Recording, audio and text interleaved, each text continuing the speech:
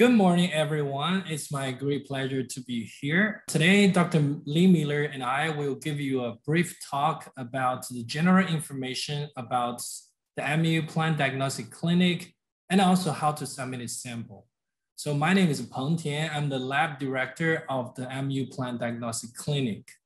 In this talk, I will firstly give you a brief introduction about the general information and also our web page information for our lab. Then I will go through the lab services we currently offer and also the services we do not provide at this moment.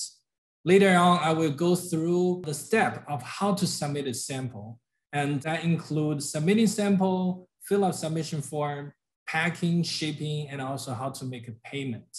In the end of this talk, I would like to talk about the overview of the workflow, how it starts from the collecting sample, sent to the field specialists, and arrive to my lab. That also includes my diagnosis as well as reporting part. So let's start with the general information. I am the lab director of the Plant Diagnostic Clinic, and our lab offers services including the plant disease, turfgrass disease identification, and also identification of plants, weeds, insect, and mite species. We're located in the Mountford Hall in Columbia, Missouri. Here is our email address, and this is our website. So I listed our phone number here, and I'm a person love to talk. And if you have any question or you're interested in anything, or you have a client have questions, feel free to give me a phone call. I would be more than happy to speak with you for 10 minutes, 20 minutes, or for hours. So I'm available would like to have a conversation with you. So if you don't have the URL with the website, you can search Google, the MU Plant Diagnostic Clinic. And on the top of that, you can see our website over here, and also the detailed information about location, the work hour, and also our building snapshot. So there's a parking space in front of the building, so you can park your car for dropping off your sample. So if you click the top link of our PDC website, here is a snapshot for the homepage of the PDC. And you can see that on the left hand, that's some features of our lab. And here you can see the general information, how to submit a sample, and the pesticide usage. We do added a sample highlight feature, which I include some disease with interest or with significance. I regularly post a small article on this. If you're interested, you can follow up with the sample highlights. For the personal, if you click it, you will see all the person who are helping this program. This is one person lab, but that does not mean that I will do all the work. We have a big resourceful team. We have different specialists, entomologists, forest pathologists, horticulture specialists, turfgrass pathologists, and we work all together as a team so that we can help you to figure out the problem in a timely manner. If you click the sample submission, which is something I need to focus on today, it will direct you to the sample submission page. In this page, you can see that our traditional sample submission method was listed here. And you can see down in this page, you can see 4 PDF files of the different services we offer, and each PDF file are fillable. So you can click it, fill out all the information, download it, and send to me with the sample, or you can download and write down all the information and send to me. We also have the guidelines of the sample submission, which was contributed by our previous diagnostician. Really informative. If you missed this talk or you forgot something, you can go back to this file to look for the details. And in addition to this traditional way to submit a sample, fill out the submission form, we also have our new launched online submission system. We have one system for plant disease sample form, and we also have a system for turfgrass disease identification form. So in my part, I will go through, navigate you to how to fill out the plant disease sample form. And Dr. Lee Miller later on will give you a detailed information about how to submit turf sample, including commercial turf and golf course turf grass samples. So if you click this link, it will direct you to the sample submission form. So now everybody can see our website. And like I mentioned, if you click this one, you can see this is the page I showed you. Once I click this form, it will direct us to the sample submission. On the top of that, that's the payment method. You actually can customize the payments, depends on quantity of the sample you're gonna submit to us. This also lists a price of $15 for in-state sample, $25 for out-state sample. So I will talk about this section in detail in the following slide. So I will skip here and go to the online submission form, which is down here. Again, there are a quick reminder that for turfgrass sample, if you are a homeowner submitting sample from their own lawn, you should use this form. But other than that, if you have any commercial or golf course sample, please use this link and Dr. Lee Miller will go through that with you. Down here, you can see all the other information. It's kind of like a rewind about what I mentioned before. There's a sample submission page, and you can download all the forms still using the old form and how to submit a payment. And for the sample submission guideline, you can always click here for the PDF file for the detailed instruction. If you have any photos, you can upload the photo in this online submission form, or you can email to my clinic by emailing to this email address. And this is also our mailing address. Now I will click this button to go to our online submission system. I will just firstly go through this. Basically, this is the system like in the survey style. So in the first, you can see you will pick the origin of the sample, depends on the location. We have the in-state sample and out-state sample.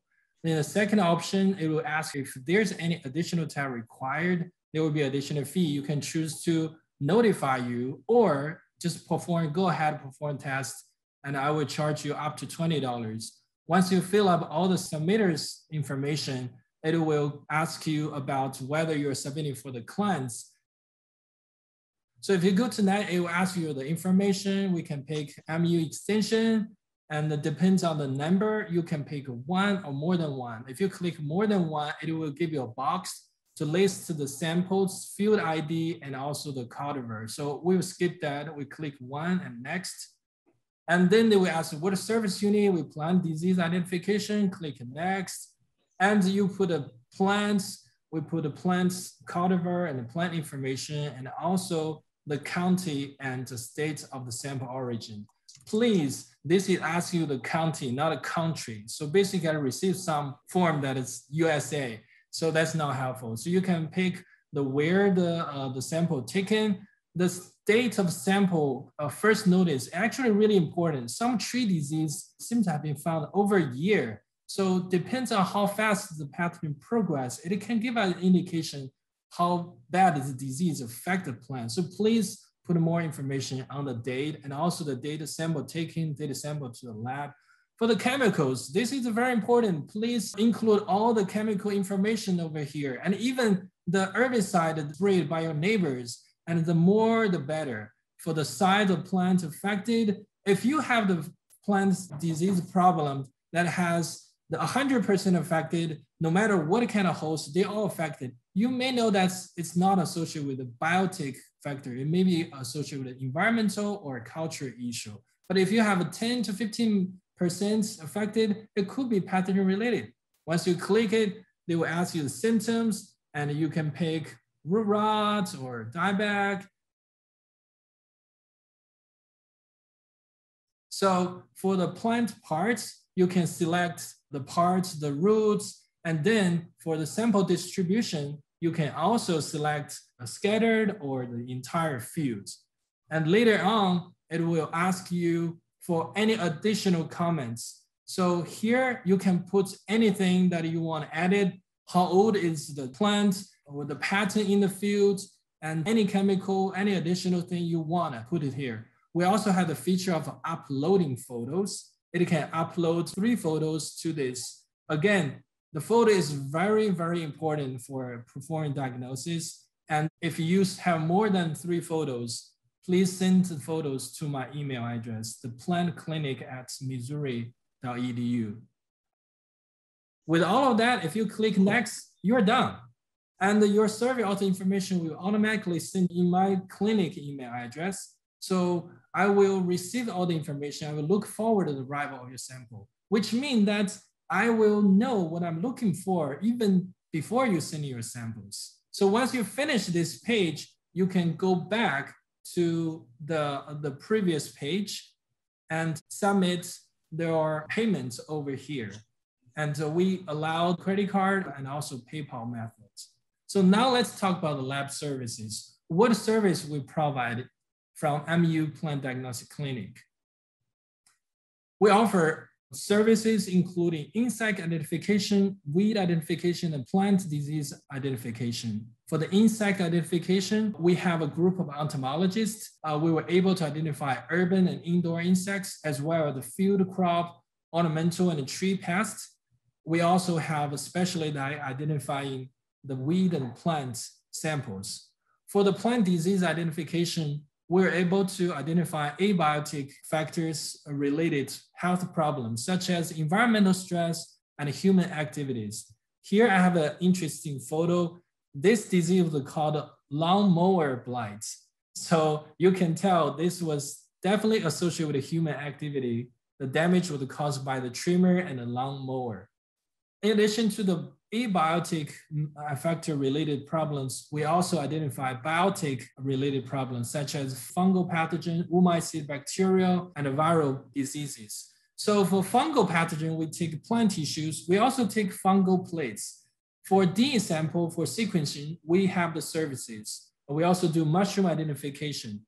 For oomycete disease, which also has another name called water mold, we take a root sample for root and crown diseases, downy mildew identification. And we are also in the middle of establishing reports to test the Pathian Phytophthora inside the water and the soil tissues. So if you have any question, you have the request, give me a phone call. We can talk about in detail how to detect the Pathian Phytophthora in water and the soil. For bacterial disease, we take plant tissues. We also take bacterial plates if you want further identification, including the PCR and the sequencing. And for viral disease, we take plant tissues. We use serological techniques such as ELISA kits to identify the viral pathogens. Can we test and diagnose the type of plant virus in the clinic? This is very good questions. I've been reviewing all the stock and all the protocol in the lab, and also based on my experience, so far we can test wheat virus. There are 5 viruses we can test. If you send the wheat sample, I think that's also the time for testing the soil-borne wheat mosaic virus.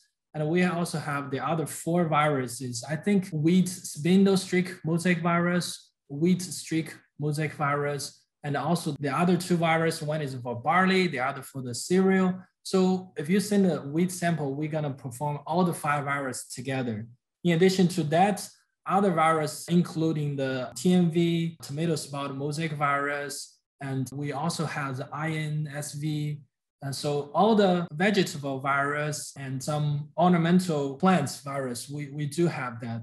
If you have any question of specific virus you want to test, give us a phone call. We can order kit from Agdia ahead of time, and it's pretty quick. So that it's ELISA based, it can be finished in 1 day. If it's immunostrip, it can be finished in 15 minutes if we have the immunostrips. So feel free to give a phone call. Definitely for weeds, we have already the set of the viral test. So that's the service we provide. Those are services in this slide that we do not provide currently at this moment. For nematode test, please refer to ICN Diagnostic Clinic and you can send some to them. If I find any nematode problem, I will help you to forward to them. For soil testing, Dr. Manjula Nathan, they're doing a great job. They're receiving samples through the year. And now after the soil sample, now they can take the plant tissue for a nutrition test. Please go to their website. We don't do the toxicity test. We don't test the toxin from the hay or from the mushroom. And we don't test herbicide residue. Again, for real-time PCR-related tests, since that will require really sensitive tests, we currently don't have the device, but we're thinking about establishing a system to work on that. Again, in the labs, we don't test for bacterial identification through biolog test. So if you want to very detailed identification of bacteria. We only have the techniques to test the bacteria in the molecular level. Now let's talk about how to submit a sample, which many of you guys are really interested in. Before submitting a sample, one thing I want to bring up is please send me photos. Photos are really important, and it can help us to get an idea of what is really going on in the fields. I have a couple of rules over here. First, the more the merrier. Please send more photos to us so that we have better understanding about the field condition. Stay focused. So I will need the photos with sharply focused. If you look at this photo, you don't know whether it was focused on the weeds on the background or just the lesion on the stem. Use proper lighting. If it's too dark, it's hard to differentiate the lesion and also plant tissue.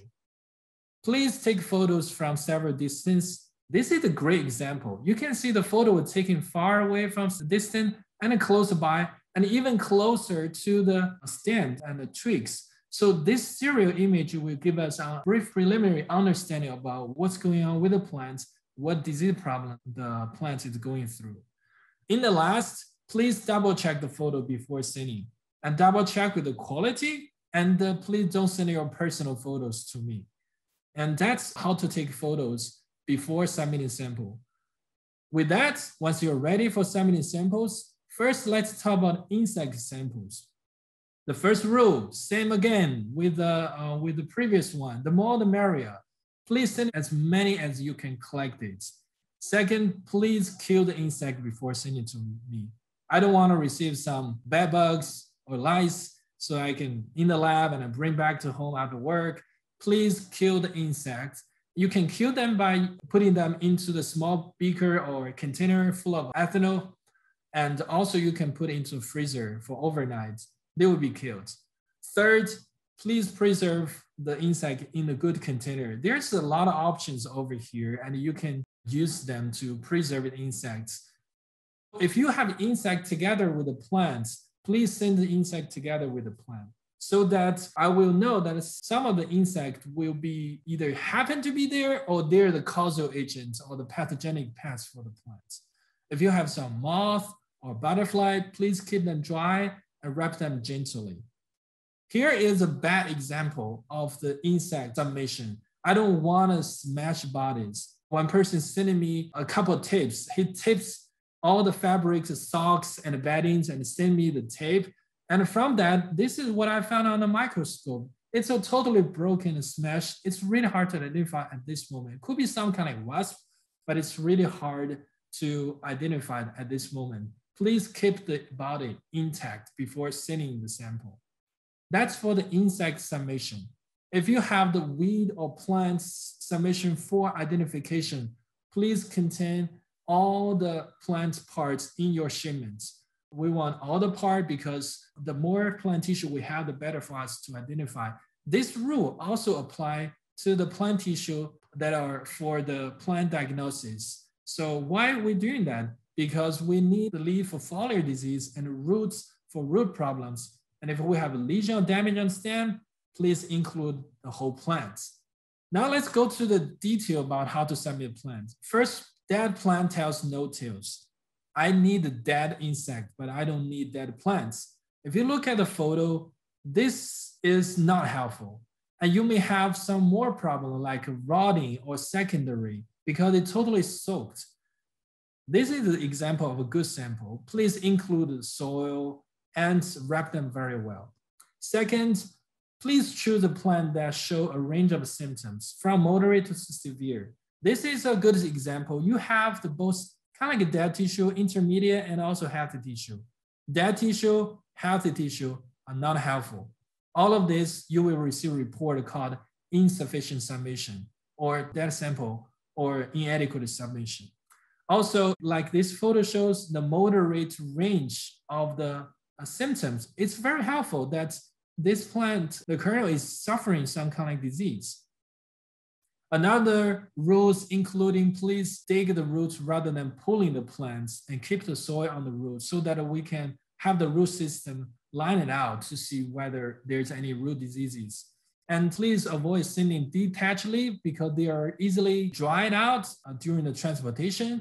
Please do not add water because a high level of humidity will attract more secondary infection or symptomatic diseases. The last point, please pick the representative problem of large plants. When we talk about large plant, we talk about a bush, we talk about a tree. For those candidates, it's actually a little difficult. If you have a leaf tissue, leaf spot, you can send me leaf with a branch with twig. But if you have a branch dieback, I will need you to send me a piece of wood, like maybe about 10 inches to 15 inches with the symptoms, like in the middle of the transition room with the disease and also health tissue. And also, like I mentioned, please send me more photos of the tree before submitting samples. Is there any special consideration that would need to be made for hemp samples going through the mail or any concerns there? That's a great question because we are in that mode. And I would say that at this point, they need to have their certificate and maybe make a photocopy of that to show that they're a certified hemp grower. But we can take those samples. Now, we need to make sure that it's hemp for CBD and not THC. We don't want anything with THC in it. But as long as they have kind of their state certification that they are a certified grower, I don't think that there's an issue on taking it. We had talked about that about a year and a half ago, and some of those discussions, I don't think anything has changed where that's concerned. I know that Kentucky is doing it. I know that Kansas State is looking at those samples too. And I don't think that there's been an issue. And actually, I know that Kansas State is actually doing CBD percentage testing. So again, as long as it's for CBD, then I don't think it's an issue, but we definitely don't want anything with THC. If we do have hemp samples come in, we do have to destroy that sample. They won't be able to get it back. Now, I would like to give the time to Dr. Lee Miller for the instruction of sample submission for turfgrass samples. Thanks, Pong. We do need to delineate the turfgrass samples. So the lawn samples that are coming from homeowners are going to go into Pong, and they should go through the normal submission process that he just showed you. However, when it comes to commercial turfgrass samples, that includes lawn care operations, sports fields, including municipal sod farms and golf courses, shuttle all those to the turfgrass disease identification form, which comes to me. So particularly with golf courses, at some point, Pung will get trained in all of this, but there are some intricacies when it comes to diagnosing those turfgrass samples that I need to have my hands on and my expertise in. So you can follow the form. You can also get through it through my turfgrass pathology website at turfpath.missouri.edu. You'll see turfgrass diagnostics. And basically the impetus for building this online system came from last year in the COVID pandemic, where I still needed to be getting in these types of samples. So we actually built this first and used it as kind of a guinea pig or a trial process to really open it up for all of the Plant Diagnostic Clinic and really get us into the 21st century. So again, it's clearly outlined on the submission page. It's outlined here. It's outlined again on the sample submission form for the Plant Diagnostic Clinic. So there are a number of areas where hopefully we'll be able to really call that out. And this is what you will go to. And this is what it will look like. So it's going to be from 25 to 100. So 25 is going to be for things like sports fields and commercial turf. And then $50 will be in-state golf and $100 will be out-of-state golf. Don't feel too bad for the golf folks, because I will tell you that their samples are so much harder than any other sample that we probably bring into the Plant Diagnostic Clinic. That's probably casting with a pretty broad brush, but that's kind of been my experience with how difficult these samples are to work with. We talked about how to take a plant sample, and a lot of those same tenets apply for all of turfgrass samples. So one thing we don't want any of those samples sent in a plastic bag, because those plastic bags will get humidity that gets in there. We will start some leaf wetness, and basically that's really starting the party for all of those pathogens, even the opportunistic ones. So I often say that I can get almost any sample in my hand, particularly turfgrass, particularly the golf course guys, and I can find 3 or 4 pathogens. But it takes really putting the environment together along with their management practices to kind of put that whole Sherlock Holmes type of thing together. And Pong will be doing the same for all the plant samples. If you ship it in a plastic bag, again, it gets that party started and really clouds our ability. We would rather do it in a controlled environment and incubate it in the lab rather than you start the incubation process through the mail system. And who knows how much degradation that plant tissue is going to have. So we talked about how, but also where to take the turf grass sample, or any sample for that matter, is just as important. So a lot of times in lawns, you're going to have larger patch or type of ring symptoms. And it's very critical that you take from the correct area. So like Pong was saying, the dead plants tell no tales. If you go to the middle of those patches, really all the activity is on the outside. So like mowing, I like to use the third rule, where you have about a third healthy turf and 2/3 symptomatic or declining turf. So in this case, this is a fairy ring on a golf putting green, but you want to be towards the outside of that margin. So you don't want to be sampling from the inside, because really there is no pathogen that's there anymore. It's all progressed to that outer margin and will be much easier for us to grow out and to identify. And for more patchy type symptoms, this really illustrates that 1/3, 2/3 rule. You want to be right on the outside of that margin to get us the best sample. A few additions for the sample submission. There are resources on our website. On the back of each submission form, it actually lists all the detailed submission guidelines, so you can always review that. And we also, like I mentioned before, we have an online resource of detailed guideline for collecting and submitting samples. You're more than welcome to download it or review that online anytime. So we have already talked about the sample submission. Let's talk about the packing and the shipping. So same rule with the plant sample, do not add water along with the sample. You can use a paper bag, but this mostly for the mushroom, because the paper bag can keep the mushroom dry without accumulate moisture for mushroom. So please place the entire plant in the plastic bag. You can add some dry paper towel or newspaper to protect the leaf from the contact with the moisture or the plastic bags. I will say that it is critical that if you're going to put it in a plastic bag, that you wrap that in newspaper or in a dry paper towel. One of the best things to use also can be aluminum foil. I really like my samples in aluminum foil. It tends to keep them a little bit drier, and it doesn't really collect that humidity. If you are going to put it into a plastic bag, though, I will tell you that wrapping those leaves in newspaper or a dry paper towel is going to be really key, particularly if they get stuck in the mail. So if you have a pot with soil, please wrap the pot very well, because during the shipments, the soil can be splashed like this, and they can cause more problems that were not even there when the sample was collected. With the plastic bag, are you saying the zippered bag should be closed, or it should just be kind of stuffed in there to allow airflow? If it was soil inside, it's better to wrap it up. I like the soil to be wrapped up in a plastic bag or anything like that.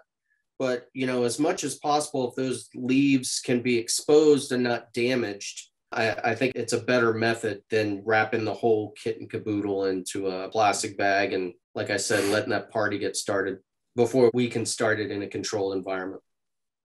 Please pack your wrapped sample tightly in a crush-proof box. This is a very good intention. You put the big words on the back of the envelope, but this is what I'm gonna receive from the sample. It's kind of like we cannot work on this sample at this moment. Do not forget about the submission form. So before shipping out, as I mentioned, we have the online submission form. You can choose to do that, and I will receive the email confirmation immediately. So you don't need to attach the physical form. If you have the form already filled, you can put into the box.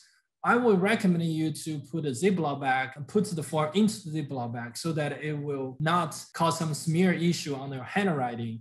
For the shipments, please ship the package early in the week using the overnight delivery. I know it's a little bit pricey, but it's worth it because delays is equal to decay.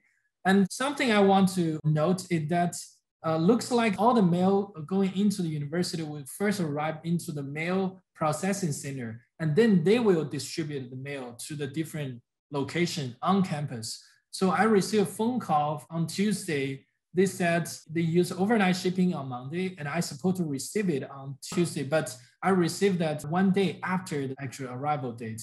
So at this moment, I would recommend using UPS or FedEx instead of USPS if you want a quicker delivery, because I think they deliver specific to different locations.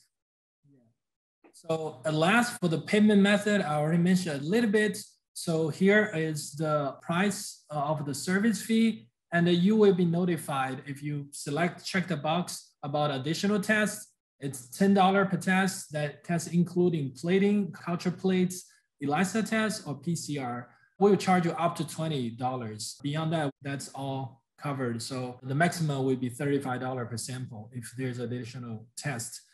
Still, you can choose different payment methods. You can send me check or money order. Please don't send me cash through mail. And also you can use a credit card to make the payments using our online system. A little more to mention about the payment methods.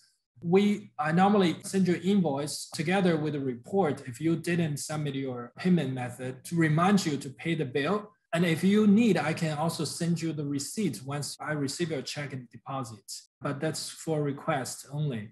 I work in the Plant Diagnostic Clinic for many years. Something I noticed is insufficient summation that I already talked about. It's sometimes really frustrating because the sample is degraded or the sample was inadequate. I need the roots and the crown tissue, but I only receive the leaves. So I think a better communication between submitter, the clients will better serve the whole process. And also, if I receive the payment together with the sample and find out the sample need to be forwarded to another lab, I will forward that to another lab and I will issue credits on your accounts. So if you have any future submission, the fee should be covered. And that's for the credit issue. In the last, no pathogen found.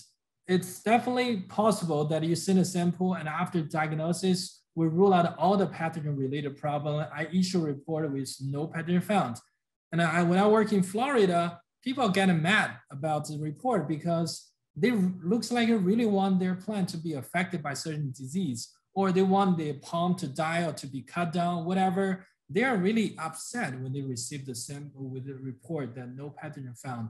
But honestly speaking, for no pathogen found, it's very possible. It depends. Sometimes the people send a sample right after spraying chemicals and everything was killed. Another reason is that some disease, they send wrong samples and completely healthy sample, which not represented the disease. So at this scenario, I will still charge you because if you go to a clinic, you did all the tests, doctor said, you're fine, you look great, and just take more rest.